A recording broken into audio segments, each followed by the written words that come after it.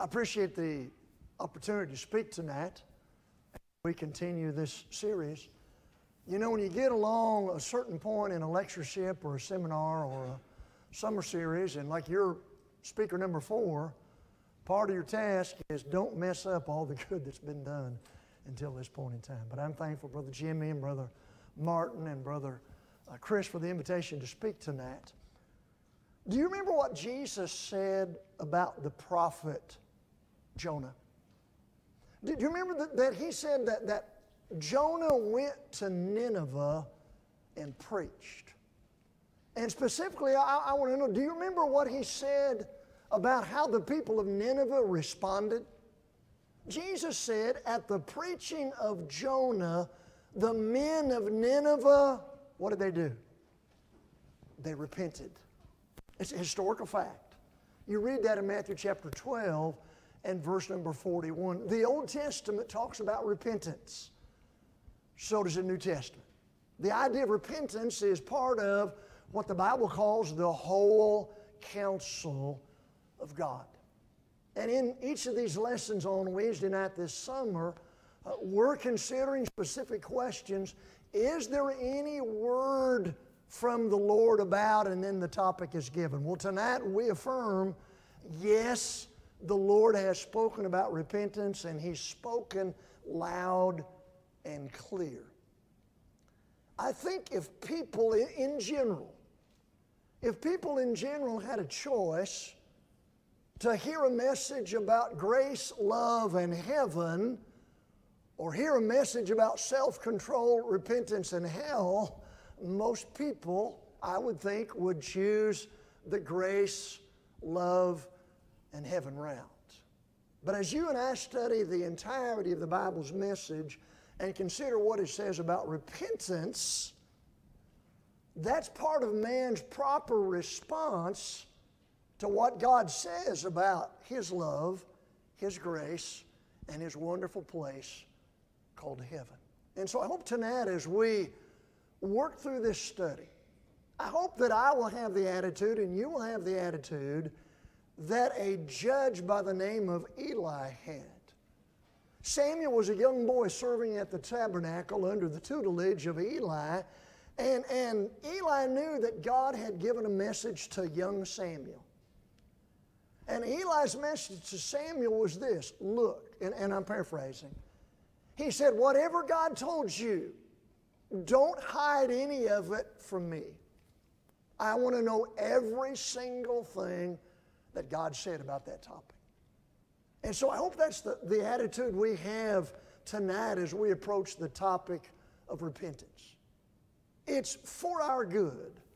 It's in our best interest that we learn what God has to say about repentance. Now, just a side note to our note takers. My heart goes out to you tonight. It's not a complicated lesson, but the major points are not brief, and they're not like Timmy, Tommy, Tummy, Tammy. They're not that easy. But if you'll take, what we're going to do tonight is, for each of the slides, for each of the points we're going to observe about repentance, we're going to start with the words, when we teach or preach about repentance, and then we'll fill in the blank with some. For example, we're going to start tonight by making this observation. When we teach or preach about repentance today, we are in good company. What I simply mean by that is, throughout the ages, God's faithful servants have spoken God's message about repentance.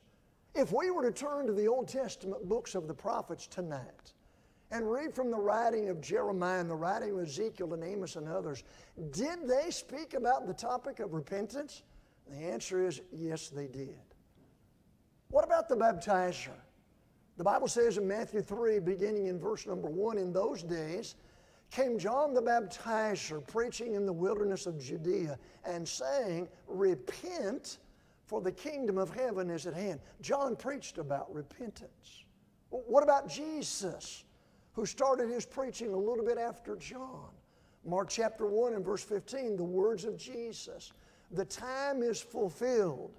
The kingdom of God is at hand. Repent ye and believe the gospel. Yes, Jesus spoke about repentance. On one occasion, Jesus sent His 12 apostles out to preach only to the lost sheep of the house of Israel. And part of that message we read in Mark 6 and verse 12, they proclaimed that men ought to repent. The apostles preached about repentance. After Jesus returned to sit at His Father's right hand, and after Matthias and Paul were handpicked as the final 2 apostles, what about Paul? Did he ever touch on the topic of repentance? He's the one who proclaimed in Athens that God commanded all men everywhere to repent. Acts 17 and verse 30. So this idea of inquiring in the 21st century, is there any message from the Lord about repentance? We're not the first ones to contemplate that idea. And if we're teaching and preaching about repentance, we're certainly not the first ones to do that, and that puts us in pretty good company. Number 2 tonight, we need to understand, as we teach and preach about repentance, we're doing what the Lord wants us to do. In other words, it's God's will for people to learn about repentance. And it's not the function of the public school system. It's not the function of the civil government. It's not their role to educate the world about repentance. That's the role of God's people. After Jesus rose from the dead, in a number of different instances, He appeared to His followers and spoke to them. On one occasion, near the time that He was preparing to go back to heaven, on one occasion He spoke to them about the reality that the things that were written in the Old Testament, in the law of Moses, in the Psalms and in the prophets, actually pointed to Him. And in Luke 24, verses 46 and 47, we have these words of the Christ. And thus it is written, and thus it behooved the Christ to suffer and to rise from the dead the 3rd day. And that repentance and remission of sins should be preached in His name among all nations, beginning at Jerusalem. He said it's the will of God that my followers proclaim a message of repentance in all nations, and the starting point for that is Jerusalem. Well, can we put our finger on the starting occasion when they first proclaimed repentance in Jerusalem? Sure we can, day of Pentecost. Question was asked, men and brethren, what shall we do? Answer given, repent and be baptized for the remission of sins. Repentance, remission of sins, proclaimed among all nations. We need to recognize, number 3, that as we teach and preach about repentance, we're sharing a message that the world and the church need to hear. Somebody said, well, I understand the world needs to hear this, but why does the church need to hear? Hang on, we're going to get to it. But again, going back and thinking about the day of Pentecost. In that assembly, there were Jews, devout men out of every nation under heaven. Acts 2 and verse number 5. And on that day, with that great multitude assembled, those people who were outside of the Christ, did they hear that day about repentance? They sure did. They were told to repent and be baptized for the remission of sins. Without that repentance, there would be no forgiveness. One chapter later, in Acts chapter 3, we read that John and Peter went up to the temple to heal a lame man, and as a result of that healing, a bunch of people came to the temple. And there Peter took that opportunity and preached, and part of that message was, repent and be converted, that your sins may be blotted out. Acts 3 and verse number 19. Go back to Acts 17. The occasion was Paul was in the city of Athens. He was given a special invitation to go to Mars Hill. And there, as he proclaimed the God of heaven as the Lord of heaven and earth, he said, God commands all men everywhere to repent. Acts 17 and verse number 30. God's not willing that any should perish, but that all should come to repentance. And every lost person in the world deserves and needs to hear that message. But what about the church? The church also needs to hear what the Bible says about repentance. He used to be a sorcerer. But then he heard the message that Philip proclaimed in Samaria, and the Bible says that Simon himself believed and was baptized. We're talking about Simon, who once was a sorcerer. And Simon was fascinated when he saw the power of Philip to do miracles. But it wasn't long until John and Peter came down there, and they began to lay hands on those new disciples, and the result was those new disciples received miraculous power from the Holy Spirit. And when Simon saw that, he said, man, I'm willing to pay money for that. I'll pay money to have that power so that I too can lay hands on others. And Peter said, no, no, no. He said, you think the gift of God can be bought with money? He said, your heart's not right. He said, repent and pray God, if perhaps the thought of thine heart may be forgiven. The Acts 8 in verse 22.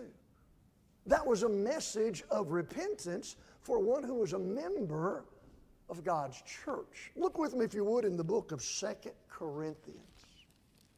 2 Corinthians, chapter 12. And if you turn there, please don't leave 2 Corinthians. I'm going to mention another passage, but as soon as we deal with 2 Corinthians 12, we're going to go to 2 Corinthians 7. But at the very end of 2 Corinthians 12, Paul makes it known that he plans to come to Corinth and make another visit.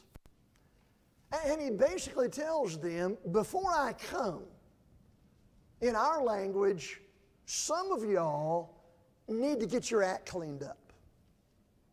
And if you don't get your act cleaned up before I get there, I'll deal with it when I get there. And he uses the word repent. Look in your Bible in chapter 12, verse 20 and then 21. Verse 20. For I fear lest when I come I shall not find you such as I would, and that I shall be found unto you such as you would not.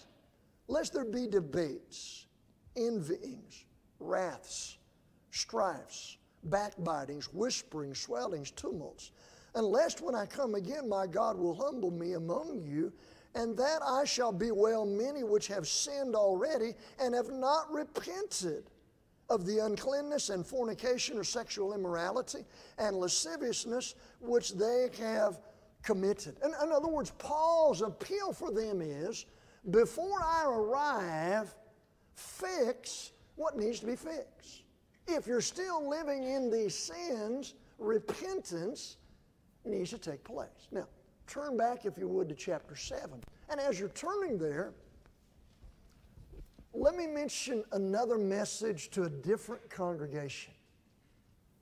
It was a message from Jesus to the church in Ephesus. I'm not talking about the book of Ephesians. I'm talking about a portion of the book of Revelation. A book that was written to the 7 churches of Asia. And the very first of those 7 churches whom the Lord addressed was the church in Ephesus. And the message of Revelation 2, verses 4 and 5 to the church in Ephesus was, remember from where you have fallen. Repent and go back and do the first works. And so if you change the wording, go back and do, into the word return, you got 3 R's right there in Revelation 2. That was the formula for them getting back on track. Remember, repent, return. Did the church in Ephesus need to hear that message about repentance? It sure did. And so as we teach and as we preach and as we discuss the topic of repentance, that's a message that the church and the world both need to hear. Well, as we talk about repentance, it's essential that we help those whom we are trying to teach, that we help them understand just what repentance means. I've not kept a record. But out of the people whom I've taught through the years, when we come in our study to the topic of salvation, specifically the topic of repentance. I'm not trying to make them squirm. I'm not trying to put them on the spot. I'm not trying to make them feel uncomfortable. But I often just casually ask the question, well, what do you think repentance is? And for those who have given an answer, the overwhelming majority of those who have answered have said repentance means confess your sins. That's not what repentance means. I know for a child of God who's gone astray and wants to come back and be reconciled to God, in that process there must be confession of sin and there must be repentance. But as I'll show you in a moment, confession of sin and repentance, those are two different concepts. So you've got the noun repentance, you've got the verb to repent. In the New Testament, the word to repent, or the words to repent, simply means for a person to change their thinking about sin. And that results in a change in their behavior. It takes place in the mind, between the ears, and fruit or evidence is given in the change that comes forth in their life. Now, I mentioned a moment ago something about confession of sin. Let's be clear. There are some things that are not the same as repentance. When a person makes a mistake and they feel sorry that they've made that mistake, that's not necessarily repentance. I gave you all that time. Did you find 2 Corinthians chapter 7? You got it? Okay. Look in 2 Corinthians chapter 7. And I understand, I'm reading from the King James, I understand that the reading of the New King James and others be a little bit different. In fact, it's clear in my estimation. But if you look in chapter 7, verse number 9. Verse 9. Now I rejoice, not that ye were made sorry, but that ye sorrowed to repentance. In other words, your sorrow led to or resulted in repentance. For you were made sorry after a godly manner, that ye might receive damage by us and nothing. Now here's our main thought in verse 10. For godly sorrow worketh or produces repentance to salvation, not to be repented of. That is not regretted. But the sorrow of the world worketh or produces death. Now, when you look at verse number 10, don't you see a couple of different kinds of sorrow mentioned in verse 10? Right? You've got one kind of sorrow that's identified as godly sorrow, and then you've got another kind of sorrow that's mentioned that's described as what? Sorrow of the world, or you might call that worldly sorrow. And so just because a person regrets doing something, just because a person feels badly that they've done something, that's not necessarily repentance. You see there in verse number 10, you've got this concept. Godly sorrow, number one, produces what? What's it produce? Repentance.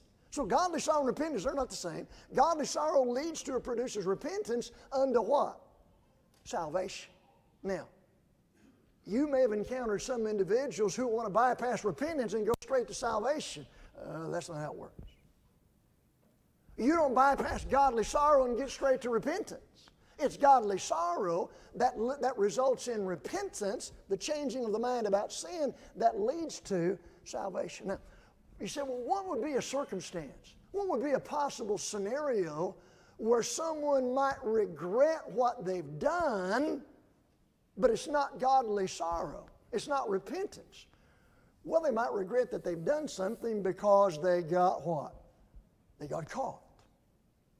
They got caught by mom or dad. They got caught by the principal. They got caught by the coach. They got caught by the boss. They got caught by the police. But if they hadn't got caught, they'd still be doing it. So it's godly sorrow. The idea that I've broken God's heart and I've broken God's law, and that kills me. And so I'm determined that I'm not going to do that again. Repentance. That leads to the fruit of repentance and salvation. Here's the second thing that repentance is not. Repentance is not simply changing our life for the better. Now, changing our life for the better, that certainly happens when someone repents. But simply because somebody makes a decision to make choices that are better doesn't mean they're repented. Here's a player. She or he's on a team, and they've already been suspended for 3 games or 3 matches. And if they get busted again for drinking or smoking pot, they're off the team. And so they make up their mind, last game of the season, March 25th. I'm staying clean till March 25th. They change their behavior. No drinking, no pot for the next 8 weeks. Have they changed their conduct for the better? Sure have. What's the motivation? Please God and go to heaven? Has nothing to do with God. They did it for themselves. Right? Or he's dating this young woman, and he's been coming to services, and he knows if he's going to get in good with her, he's got to clean up his language, not to mention his truck. He's got to clean up a lot of things.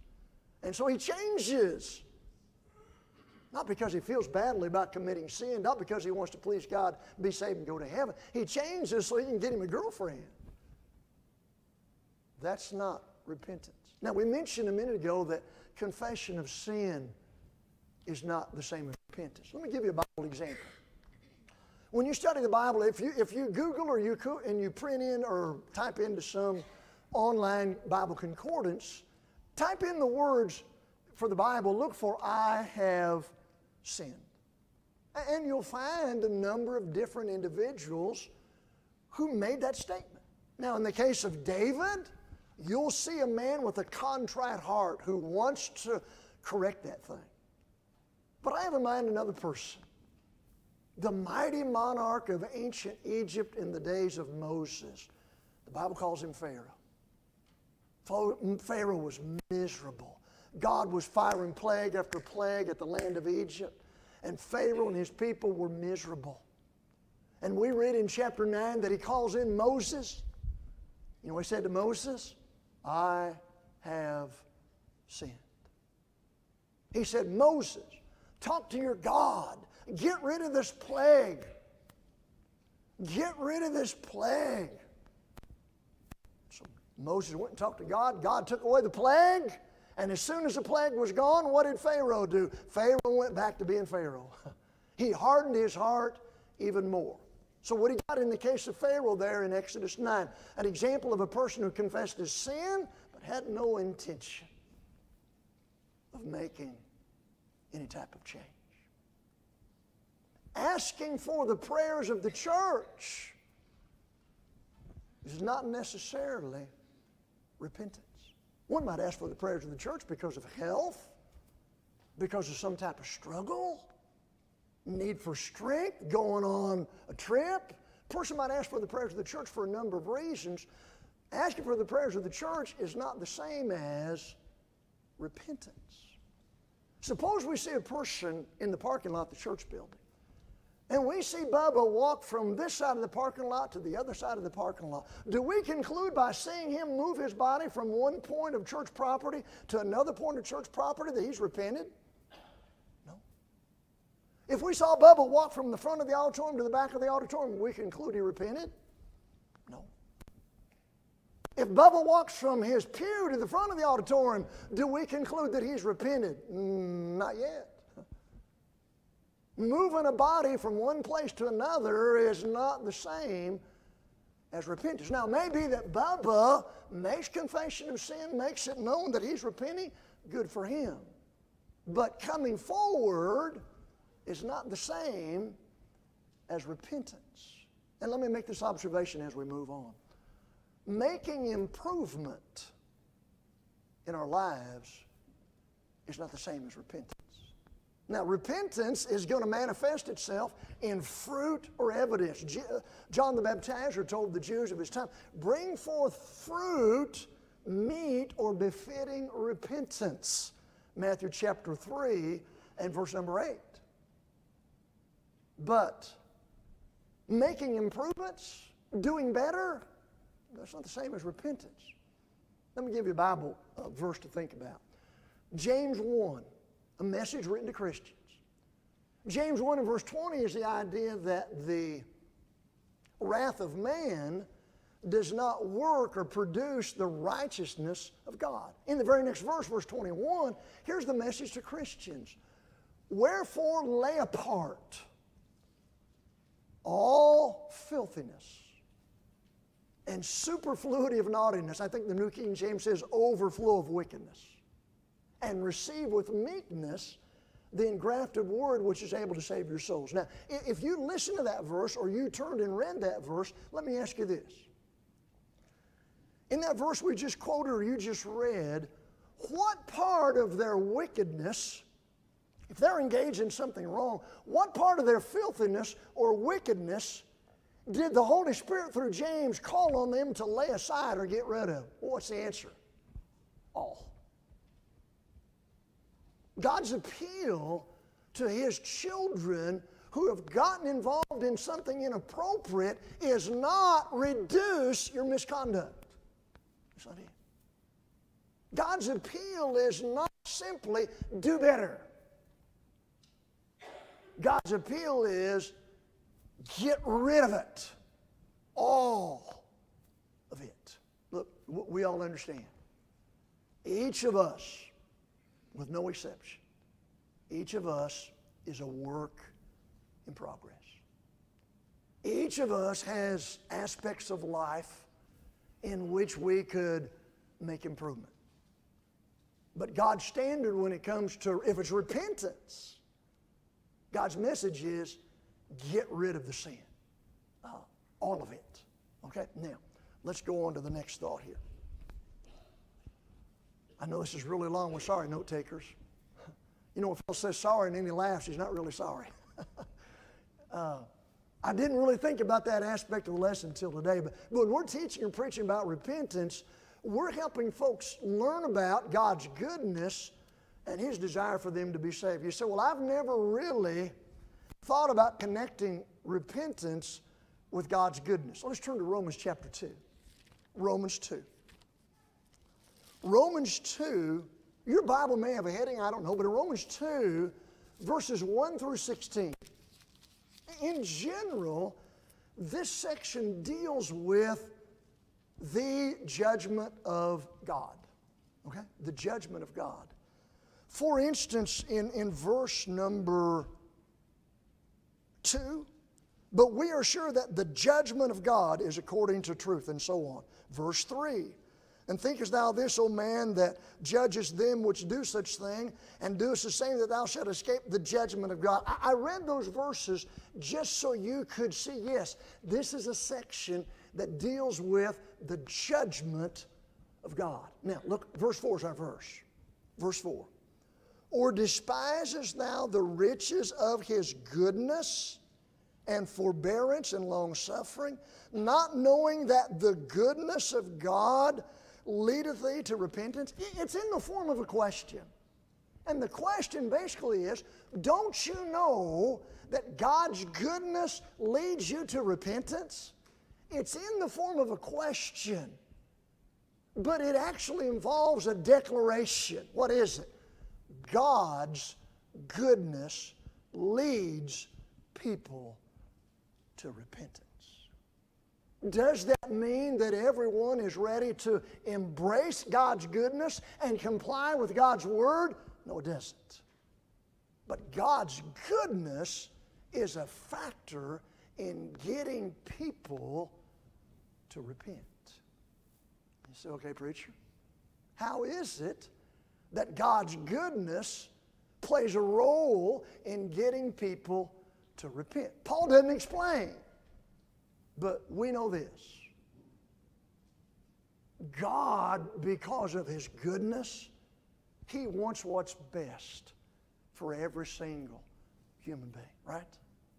God, because of His goodness and His love, He wants every person to be saved. And God, because of His goodness and because of His love, sacrificed His Son, that through the blood of Jesus, remission of sins could be available. And God, because of His goodness and because of His love, gave us the instruction manual about how to respond to that goodness and be saved from our sins. And when people hear that message of salvation through the love of God, the cross and sacrifice of Jesus, it moves some people to be humbled and repent. Not everybody. But it gives us an opportunity as we teach and preach about repentance to remind people about the love and the goodness of God. God's not calling on us to repent just so He can show that He's got authority to call on us to repent. He's calling us on us to repent because it's for our own good. And we need to help them see that repentance is part of man's proper response to God's message about salvation. We've already quoted it. You've known it forever, basically. God's not willing that any should perish. He didn't want anybody to perish, but that all should what? Come to repentance. 2 Peter chapter 3 and verse number 9. Now, we've not said it, and we'll not spend a half hour on it. But as we talk about repentance, we need to understand, and the people whom we teach need to understand, repentance is not optional. It's mandatory. Now, if you're 15 years old and you want to go down and get a driver's permit, you don't have to repent. It's not required. If you're of age and you want to get married in order to get a marriage license, you don't have to repent. If you want to graduate from college or get your GED, graduate from high school, you don't have to repent. But if a person wants to have the forgiveness of sins, please God of heaven, go to heaven, then repentance has to take place. Luke 13:3. I tell you, nay, but except you repent, you shall all likewise perish. No repentance, result is what? Perishing. Again, we think about Acts 3 and verse 19. Repent and be converted, that your sins may be blotted out. Again, at least the third time, God commanded all men everywhere to repent. Well, God commands all men everywhere to repent. Acts 17 and verse 30. And so repentance is a command. It's not our command. It's not a command that's trickled down from some church council. It's a command from the God of heaven. And so, I've taken both approaches. I've taken the approach in teaching people, as we talk about repentance, I've taken the approach, first let's read verses on repentance that show it's mandatory. Now then, what does that mean? God wants me to do it. What does it mean? Or sometimes we've talked first about what repentance means, and then we've turned and looked at verses which show that it's mandatory. But mandatory it is. It was mandatory before we were born, and it's going to be mandatory until the end of the world. God said so. Common sense. As we talk to people about repentance, common sense is good in thinking about when and how we present what the Bible says about it. Over 40 years ago, over 40 years ago, I was working at a building supply company in Florida. And one of my coworkers was a student in a local denominational seminary. And at lunchtime, he would change out of whatever t-shirt he had on, put on a white shirt and a necktie, and go out. Right in front of the store was a traffic light with two-way traffic, 2 lanes going both directions. He'd go out there and scream, "Repent!" So what do you do? Throughout his lunch break, scream at the passengers in the vehicles to repent. Do people need to repent? Yeah. But you know, when Jesus sent the apostles out to preach, He said you need to be harmless as what? Wise as serpents and harmless as doves, right? Use some common sense as you approach people, Matthew chapter 10 and verse number 26. Think about the day of Pentecost. Did Peter on the day of Pentecost present a message of repentance?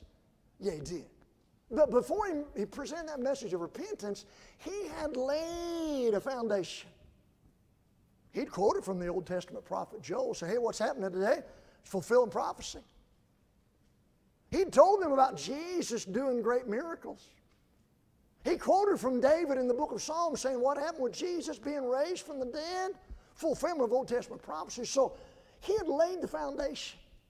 Peter said, you need to know that God has made Jesus, whom you crucified, both Lord and Christ, Acts 2:36. So now then when they ask the question, what do we do? Repentance comes. But he first laid the foundation. Or think about the Apostle Paul, as we read in Acts 17, when he spoke not to a Jewish audience, but a Gentile audience. Unbelievers there in Athens. What did he talk about? He said, well, there's a God you don't know about. And I'm going to tell you about that God. He made the heavens and the earth, Acts 17:24. He's the Lord of heaven and earth, Acts 17:24. He gives to all men life and breath and all things, Acts 17 and verse 25. Paul, what are you doing? I'm laying the foundation. And then he gave the message that he commands all men everywhere to repent, verse 30. And so we need to have common sense as we connect with people and approach them about the topic of repentance and also how we do it. We ought to do it with the spirit of what? Sadness for what sin is. With the sense I'm not apologizing, but also we need to present the truth in love. Now, I'm going to just mention this one. I got to go on because I want to spend some time on the next one. This really ties in with what we just said. When we talk to people about repentance, they need to see in us that we really care about them. They need to see that we're not just lambasting them. We're not nailing them to the wall, but we really care about them. You remember we read a little while ago in 2 Corinthians chapter 12 where Paul said you got these issues and you need to repent before I come? Go back up in that chapter, a few verses prior to that. Go back up on your time and look back up in chapter 12 and about verse 15. Paul said, I gladly spend and am spent for you. He said, the more I love you, the less I'm loved. Paul, what are you saying? I'd give anything for you, and I love you. You know, when people know that we care about them, they're more open to hearing a message about repentance. Now, application. This is where we lock the doors and say, let's stay a few more minutes. If I talk about repentance, but I never make application, then I'm really not getting done what I need to get done. So the question is, how does this repentance thing work in real life? Well, in the days of Ezekiel, God said to those who were living in wickedness, He said, if you've robbed somebody, you return what you stole. Ezekiel 33 and verse 15. So for those, Bubba, if Bubba's been thieverizing, he needs to stop thieverizing and give back what he thieved. He needs to give it back. That's what he needs to do. If Bubba's a married man and he's been misusing, he's been abusing his wife, and he's not loving her like Jesus loved the church, Ephesians 5:45, and he is emotionally and mentally and physically abusing her, what Bubba needs to do is not cut down on that abuse. No, sirree. Bubba, you cut it out 100%. Now, that'd be repentance if it comes from a heart of godly sorrow. And Mrs. Bubba, if she's been lying right and left to Bubba, what does she need to do about that line? She needs to not reduce her lies. She said, I usually tell 3 a week, I'm going to cut down to 1. That's not good enough. Get rid of lies, Mrs. Bubba. Apologize for lying, set the record straight. Now that's the application. If mom and dad are servants of Jesus, and they have time to do this with their kids and do that with their kids and do this with their kids and do that with their kids, but they never take the time to give spiritual training to their kids. They need to repent of their failure to do the most important thing in the lives of their children. And those teenage children, when that teenage daughter or son, when Bubba's daughter or son says, "Dad, I hate your guts, and when I turn 18, I'm out of here and I'm never ever coming back. I hope I never see you again." Whoa. You say, "Oh, that would never happen." It absolutely happens. Repentance would require that child not to tone down their message, but to absolutely apologize for what they said, remove that type of language, and stop it right there. If someone's living in a relationship that God identifies as adultery, the only way to stop making that be adultery is get out of that relationship. What's the appeal? Come out from among them and be separate. 2 Corinthians chapter 6 and verse number 17. That would be the application of repentance. Not simply saying we shouldn't be in this relationship. Cut off that relationship. Or a Bible class teacher. Bubba, you're a Bible class teacher. And I don't mean to be insulting, but Bubba, it's pretty obvious you're not preparing well for your class you're teaching. Well, we've been to Disney World a couple times this year, and I've been repainting the fence and doing a lot of it. Bubba, repent. You're letting down the people in your class.